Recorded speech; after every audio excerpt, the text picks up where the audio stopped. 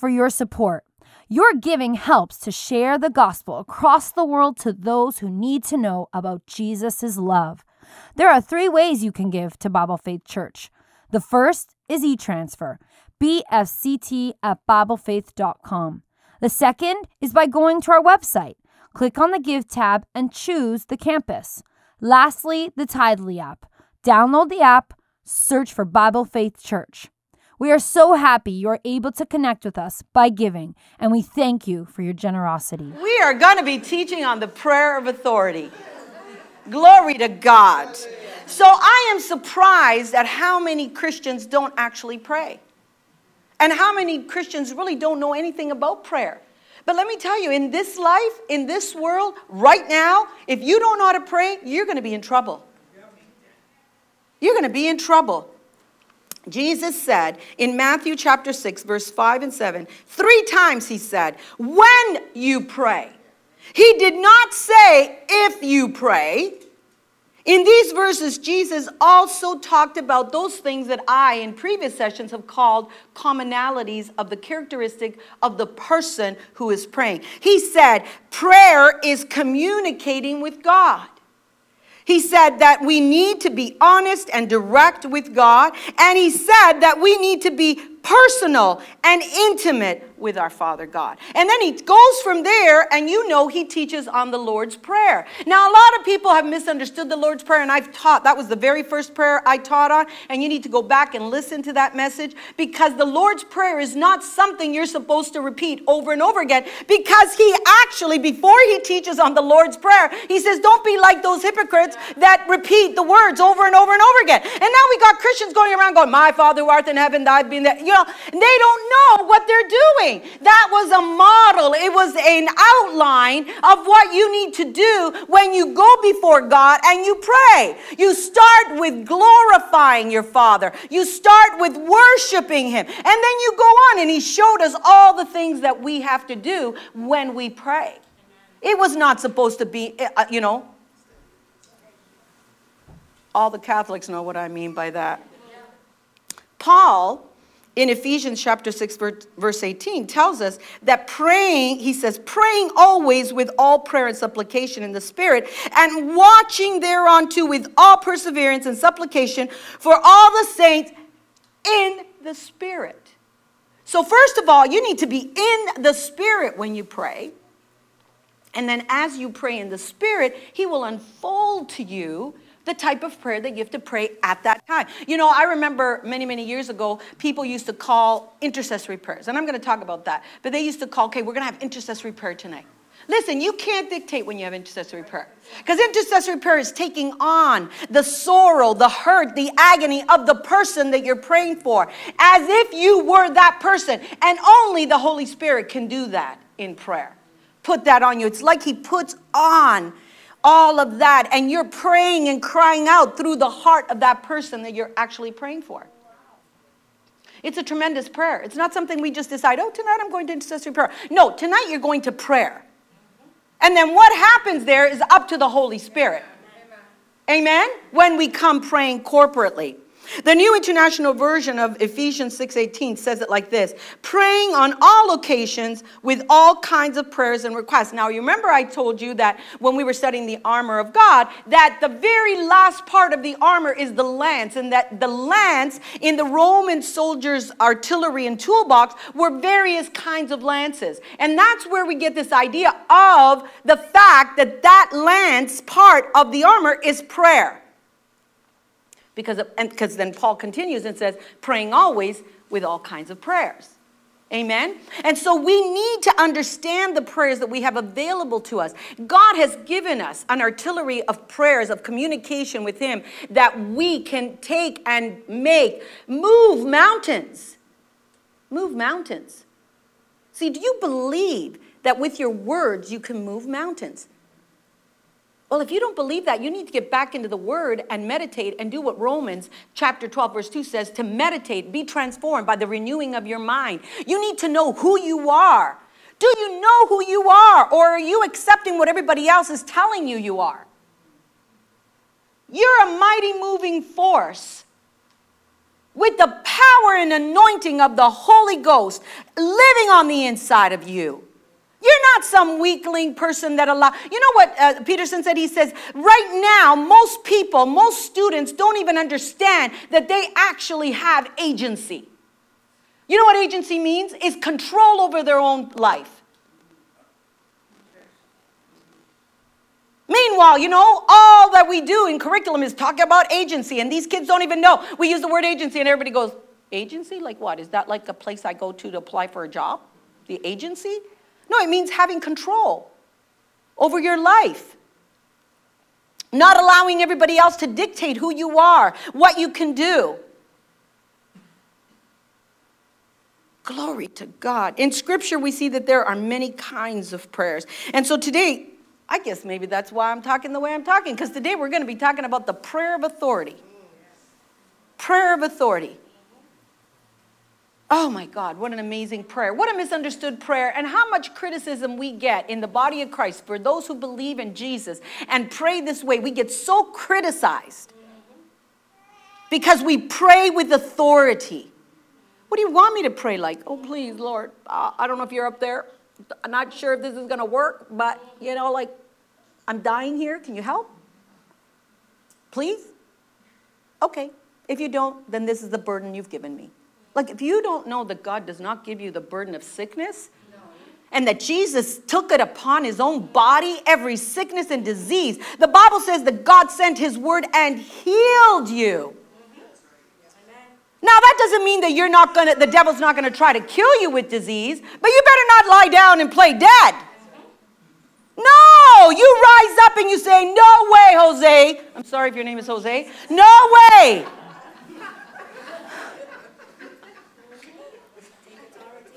John 15:7 says, if you abide in me and my words abide in you, you shall ask what you will and it shall be done unto you.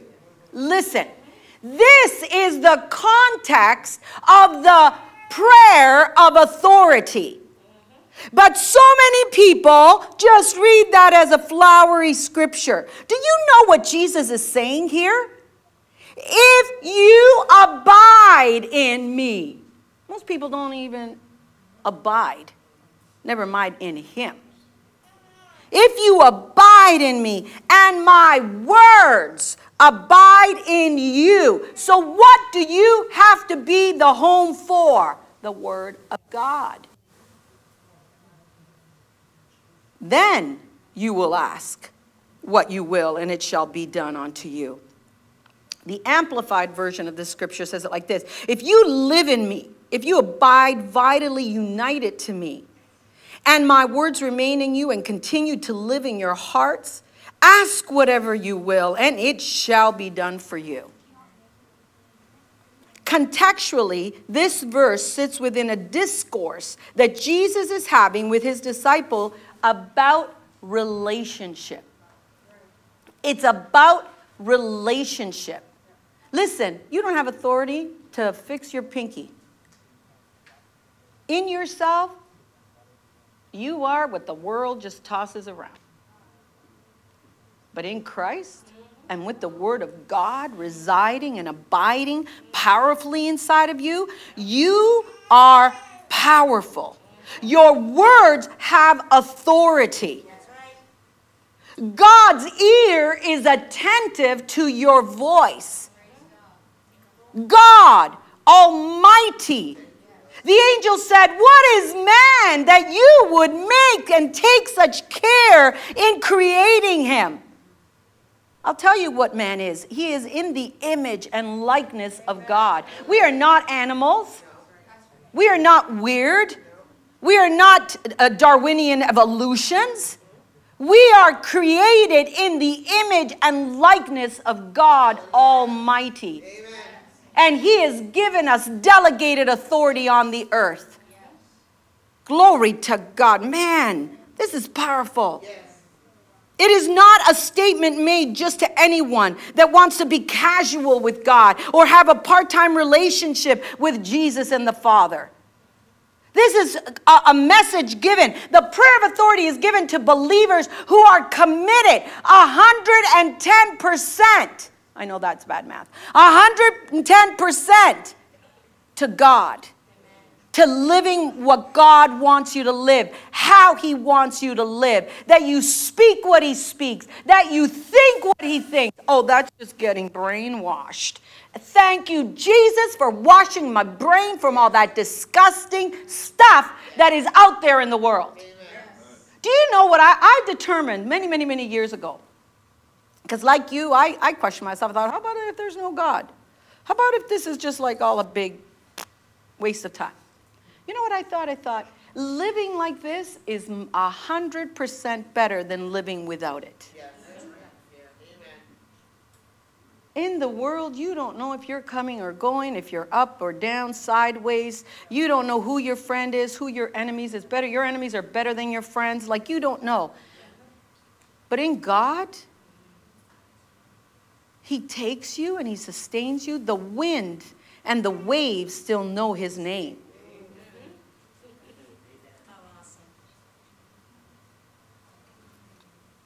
Jesus is speaking to his followers. And by followers, what I mean is that they have left everything to follow him. That Jesus in their lives is the vine, and they're just simply the branches that are sucking all the life that they need from the vine that never runs dry. Amen.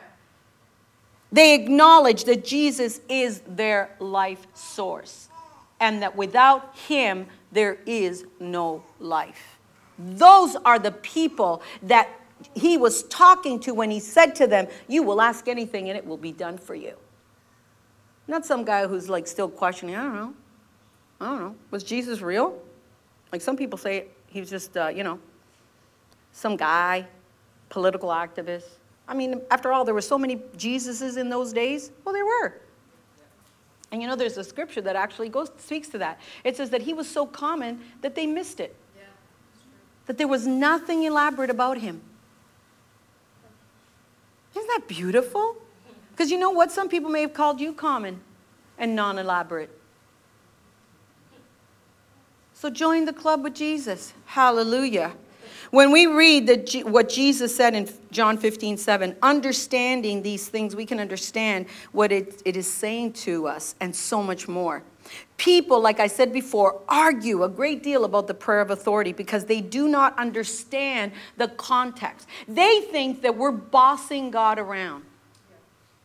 Like, that we're bossing God around when we demand something.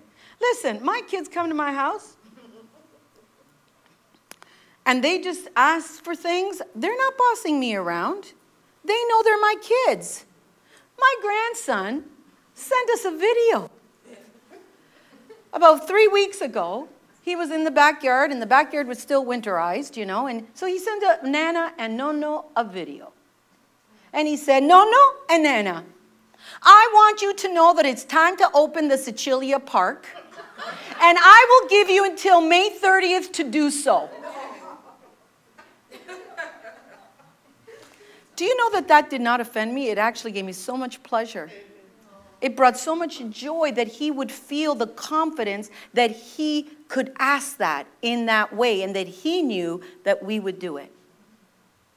And so we beat him and we opened it last Sunday. Now, that's why my legs, my arms, my back, man, I didn't know how much pain you could have from bending and squatting and digging and tying and holding, Pastor Gaetano, we're putting up the lights on we call it the, what do we call that? Sultan's tent. Because, we got a tent in the back. So we call it the Sultan's tent because of the colors and everything, right? And so we're putting up lights because Nicole says they must have lights and they have to be put up a certain way. And he's going, honey, I don't have that dexterity I used to have anymore. And I said to him, okay, I'll hold it for you. So he's on a ladder and I'm holding up these lights and I'm thinking, hurry up because I can't hold it either. But see, we didn't have it in us, but because of the way that he asked, we did it. And we did it with love and joy and such awe. We thought, that is our grandson, man. And we don't want anybody to blow that out of him. Glory to God. Today, by the help of the Holy Spirit, I want to solidify for you what we're doing when we as believers intricately connected with Jesus, pray the prayer of authority, just as Jesus told us to. So let's read John 15 again in understanding all these things that I've said thus far. If you abide in me and my words abide in you, ask whatever you wish, and it shall be done for you. Now, this word ask in the Greek is the word aieto, which it appears approximately 80 times in the New Testament. So you know that God is serious about this.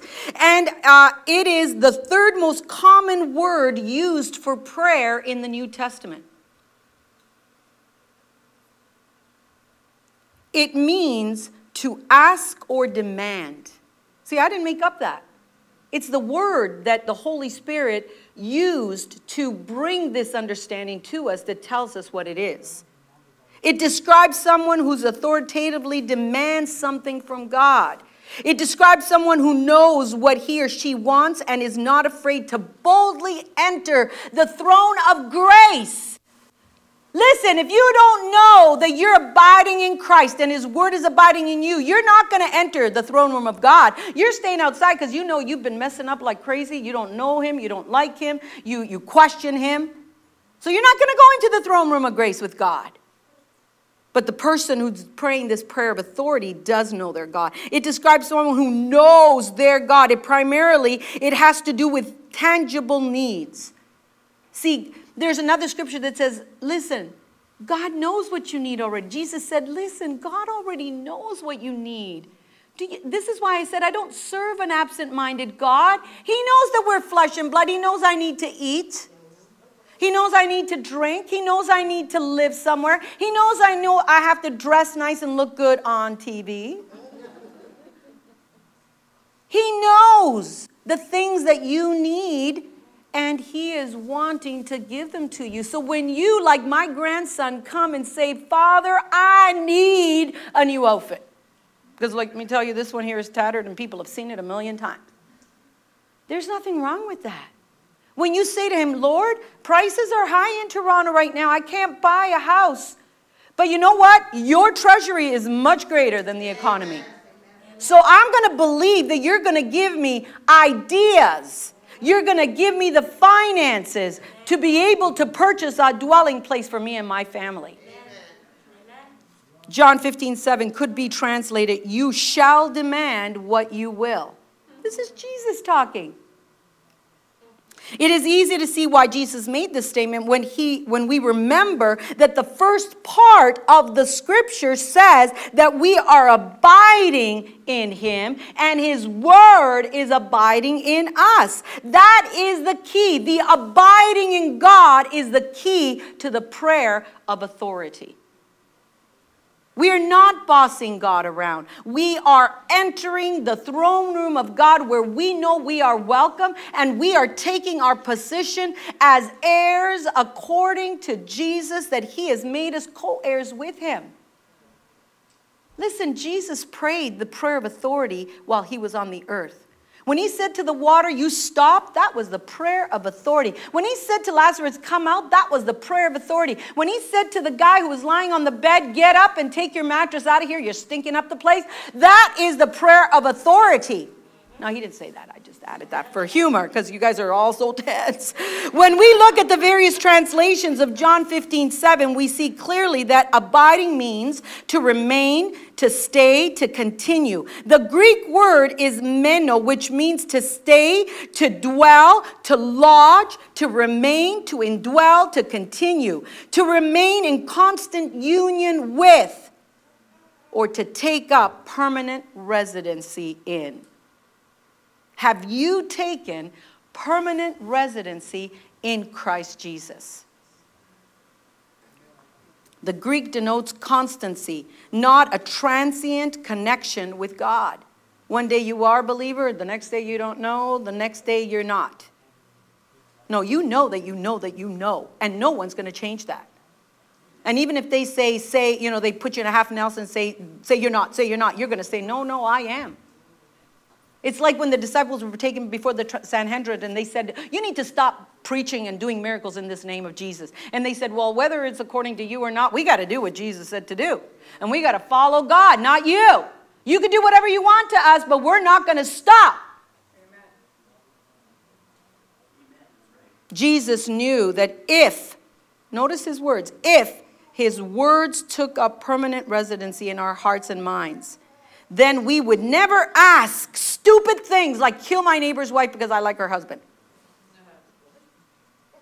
Yeah, you heard me. There are people praying for other people's spouses, or other people's houses, or other people's churches. No. That's not the way God does it. He doesn't destroy one to lift up the other. What kind of God do you serve anyway? Remember when the disciples came to Jesus and said, let's call down fire and kill them. And he said, you don't realize what spirit you're of. That's not the way the kingdom of God and my Father operate. When we allow the Word of God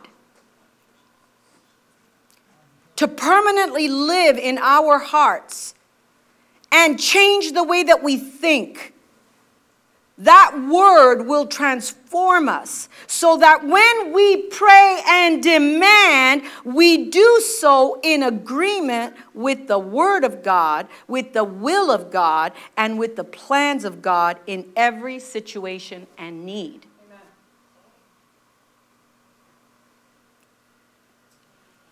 Jesus knew that we would never ask something out of line from the Father's will or the Father's word.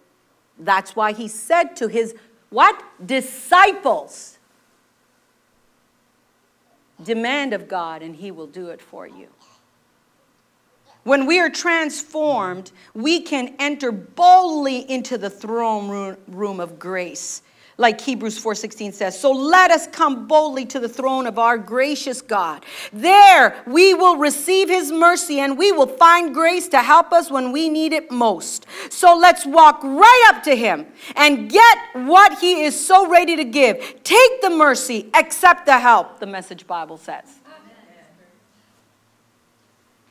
That's not a coward.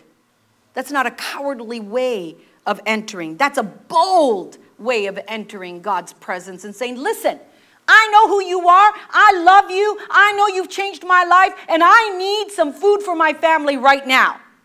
Or I need this body to be healed right now. Because remember, this prayer is predominantly for natural needs that we have in our lives.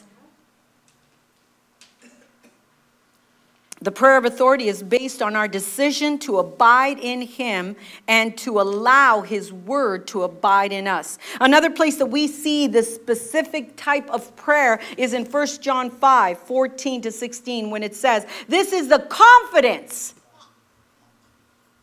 that we have in him, that if we ask anything according to my will, no, according to his will, he hears us.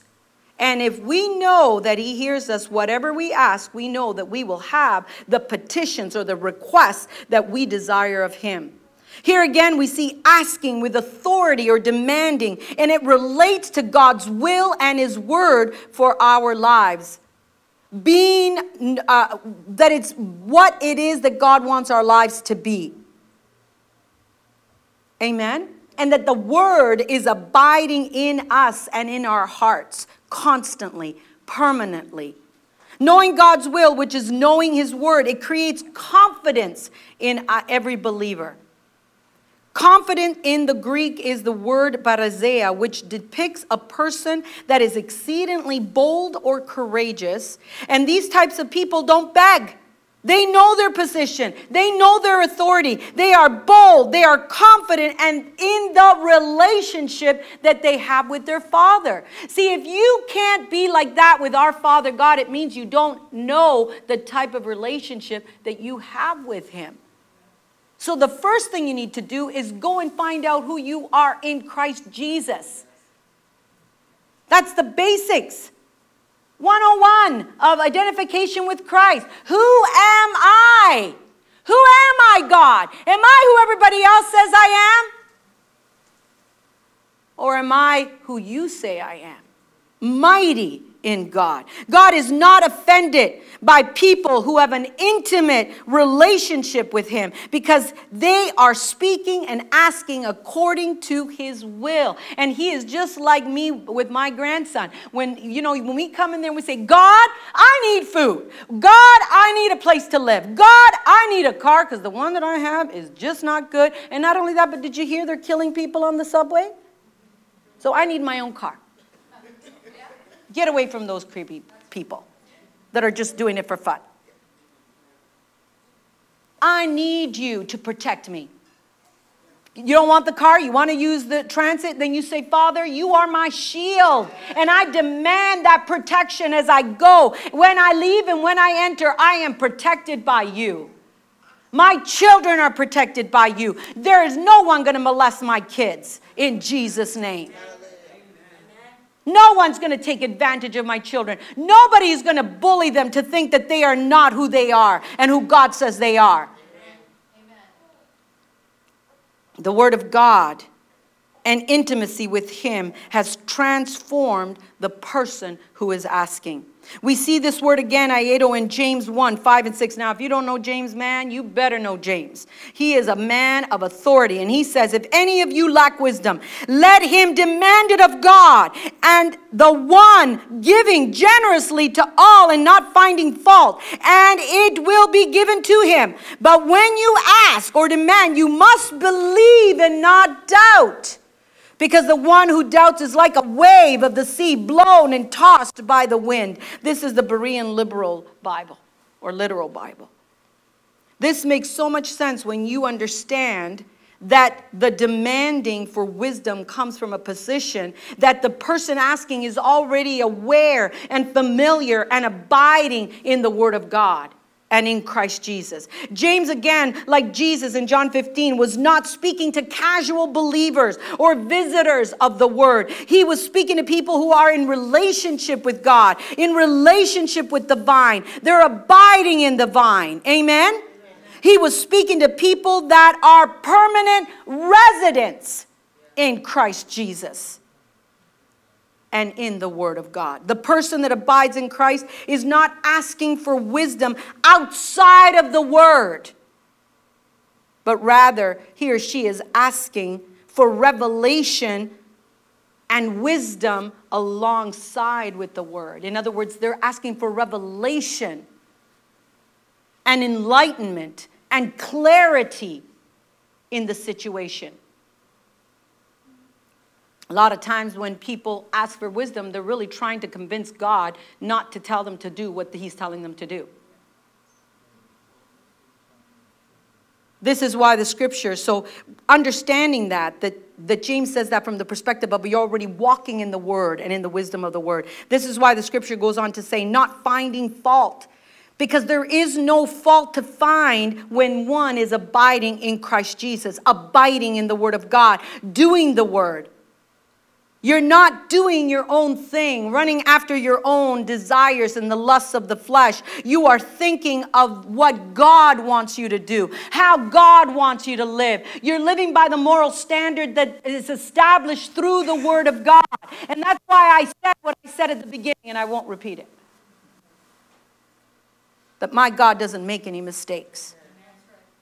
Aido is also found in 1 John 3:22 when it says, and we will receive from him whatever we ask because we obey him and do the things that please him.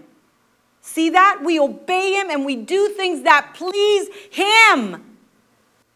Notice that the person demanding is keeping God's commandments, that he is doing what pleases God. In all the references that we have looked at where the prayer is praying the prayer of demand and authority, we clearly see that it's all about relationship, all about intimacy, all about obedience to the Word of God, and all about consistency with God and his Word and his Spirit.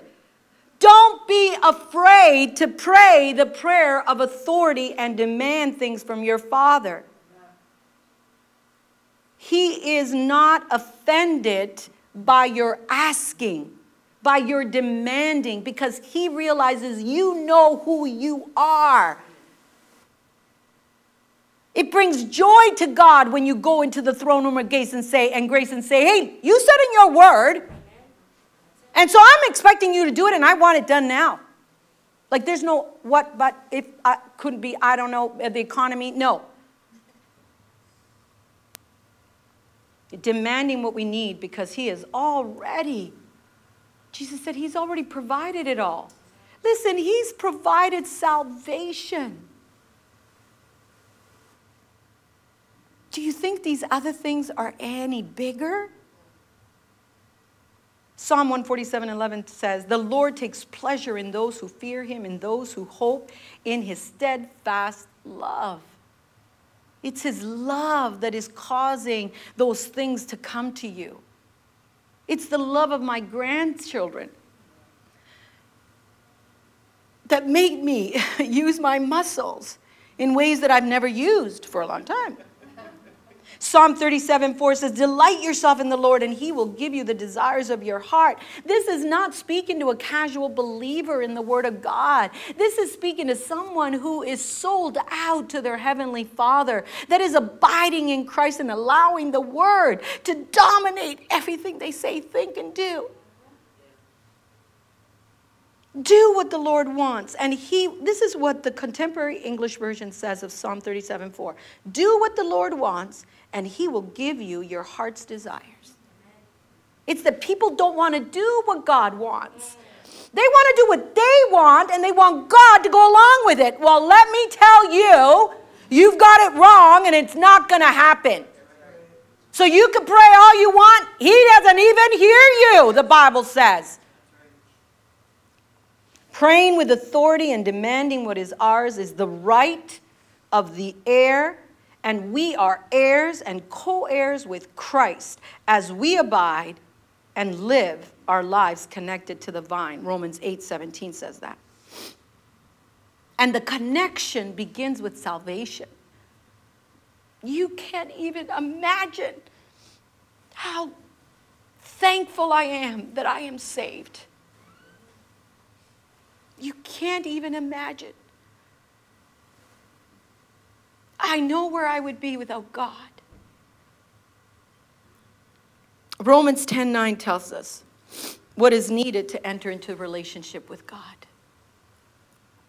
It says, and I've been reading Romans 10:9 and 10 over and over again. Because everybody says, oh, is that all it is? As if it's nothing. As if it's nothing. But it's the most powerful part of our lives with God. And this is all he requires. Declare that Jesus is Lord. Believe in your heart that Jesus was raised from the dead by God. Why? Why do we have to do those things? He tells us that in Romans 10:10. It is with the heart that we believe and are justified. And it is with the mouth that we profess our faith that we are saved. If you don't know Jesus, if you're in this room or you are online and you don't know Jesus as Lord and Savior, today is the day to make him your Lord, to make him your Savior. So just declare with your mouth wherever you are, Jesus is Lord. And believe in your heart that God raised him from the dead. He is not in the grave. He is not like everybody else. That's why we know we have the truth. Because he's alive. Our God is alive. And he reigns. And he loves us. And when you have that connection and that knowledge, then go boldly into the throne room of grace and demand what is rightfully yours. And you tell the devil, you are defeated. You are a liar. And you are under my feet. In Jesus' name. Well, we want you to know that God loves you. We love you. And this is our church. Amen.